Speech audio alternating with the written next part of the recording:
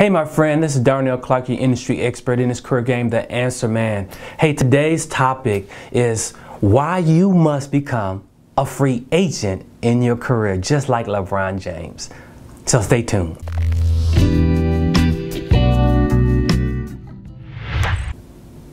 Hey my friend, this is Darnell Clarke again, your industry expert in this career game, The Answer Man. Hey, today's topic is why you must become a free agent in your career. Yes, a free agent, just like a sport athlete. That's what you are. You are a business athlete.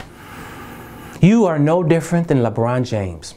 You have to become just like LeBron James. You, my friend, are a free agent. We are a free agent nation.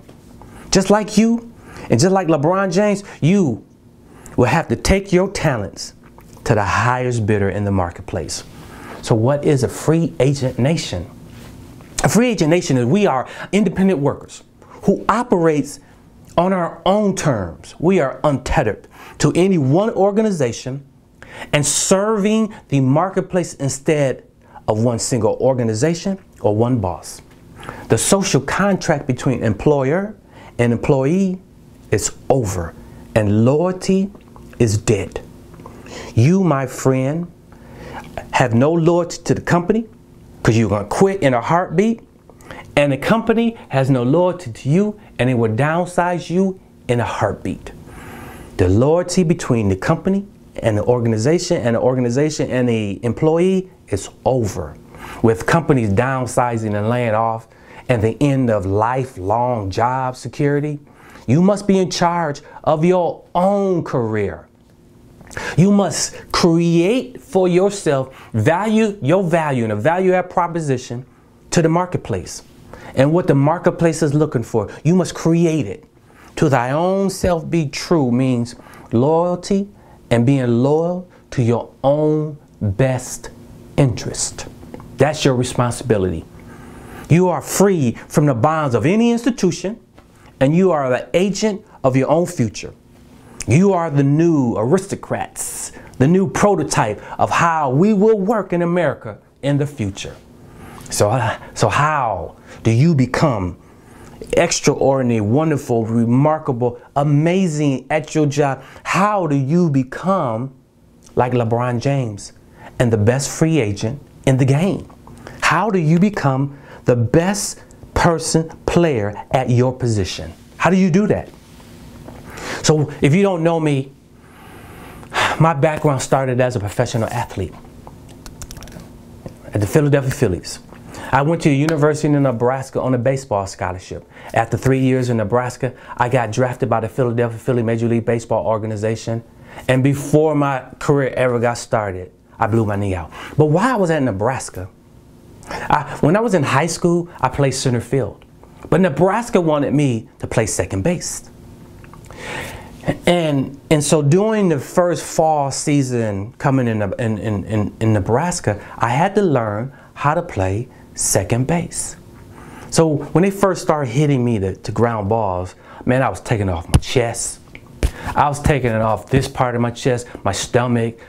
It was hitting me in my head. It was hopping up and tearing my wrists up. And then it would ricochet off my wrist and hit me in the chin. Oh my God. One time, one of our power hitters hit the ball so hard and I came up on it too fast and it tore my ankle up. I said, that's it. I just didn't want to do it anymore. I'm going out to center field, and if you don't like it, Nebraska, well then I'm going to go home. I was so irritated. And then the next day in the locker room, the senior second baseman who was in front of me, I wasn't going to start that first season. I was going to start the second season. I was going to learn from the senior. So the senior came up and said, Darnell, come out with me and the infield coach, and we're going to teach you how to take ground balls, how to receive ground balls. See, I used to think you're supposed to catch it. Now they was like, how do you receive ground balls? So they say, hey, leave your glove in the locker. I'm like, well, we need to play. I mean, how can I take ground balls if I'm not going to take it in a glove? What am I going to do, just take it in my bare hand? They said, yeah. I said, that's going to hurt. They said, don't worry about it. And so we got to second base. My coach took about 50 balls, dumped it all out, and took the pail, the bucket, and turned it over and sat on it. I'm like, what are you gonna do? How are you gonna hit me a ground balls that close? He said, we're not doing that. We're gonna teach you the actual format and the actual strategy and way you actually catch ground balls, how you receive ground balls. So he showed me, how do you take your feet apart? You know, how do you put your hands out? What do your eyes look for? What are your head supposed to do? What are your hands supposed to do? And for 2 weeks, he rolled ground balls to me. Ground ball after ground ball after ground ball. Showed me exactly the technique. All we were working on was technique. How to be the best second baseman in the country. Not in the league, right? Not on the team. Always the best second baseman in the country. And for 2 weeks, he was rolling me ground balls. Then he said, okay, go grab your glove. And then he started rolling me the ball with my glove.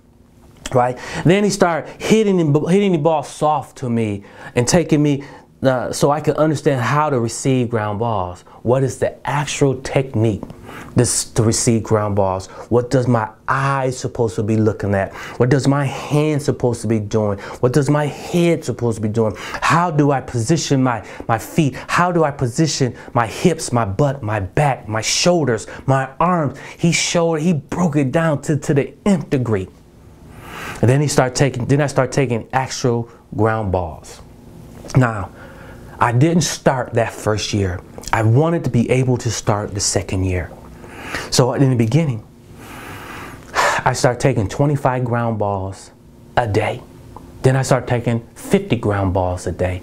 Then I wanted to be the best second baseman in the country. So I started taking 100 ground balls a day. Do you know how long it takes to take 100 ground balls?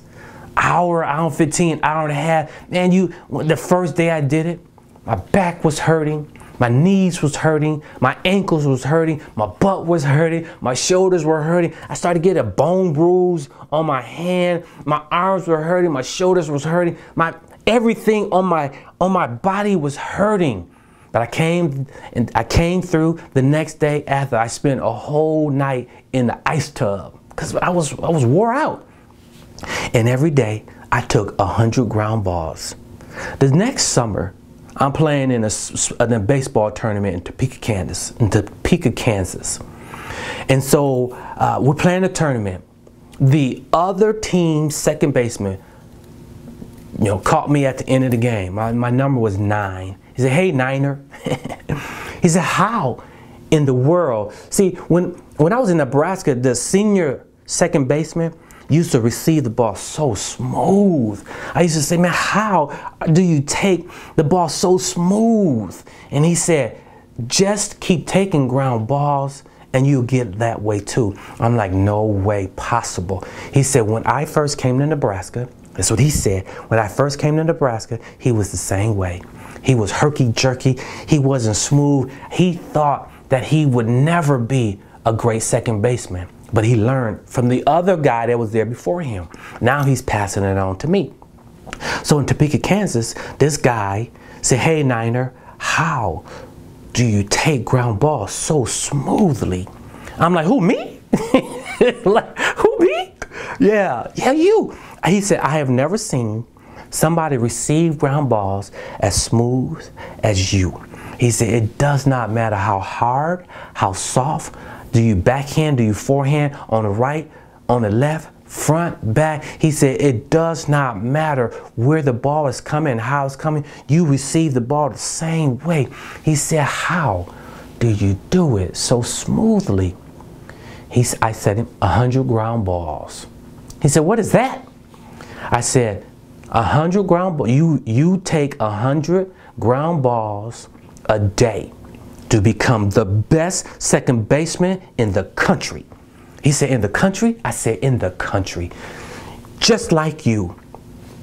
Your 100 ground balls might not be the actual 100 ground balls, but you need to find out what it would take you to be great at your job. You need to understand, what do you have to learn? What books you have to read?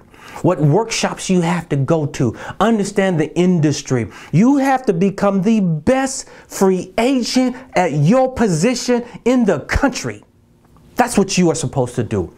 And if you do that, then you could go to the highest bidder, just like LeBron James, because he is the best at what he does. That's right. Find out what your 100 ground balls is, your 100 ground rule, your 100 ground ball rules, and engage it and become the best at what you do. Play your position. Be the best person at your position. And if you do that, my friend, I promise you, you will go to the highest bidder in the marketplace every single time. Now, as always, if you like engaging with me, go to my website right down there and give me your name and email address to be part of my tribe, to be part of my community. And if you do, I got something special for you. I got a 3-part series called How to Play This Career Game to Win. It's awesome. Get it. You really, really will love it. You will receive it with gladness. I promise you will. Now, for you who want to engage me even more, on the right side of your screen, on the left side, where I'm on your right side, on my left side, is the subscribe button to YouTube. Subscribe to my channel. And as always, if you want more information from me, ask me questions. I will give you the answer, because I'm Darnell Clarke, the answer man. You ask me the question, I will give you the answer. So until next time, identify your 100 ground ball rule and become the best free agent in the marketplace so you can go to the highest bidder. This is Darnell Clarke, your industry expert in this career game, the answer man, saying, go get it. Bye.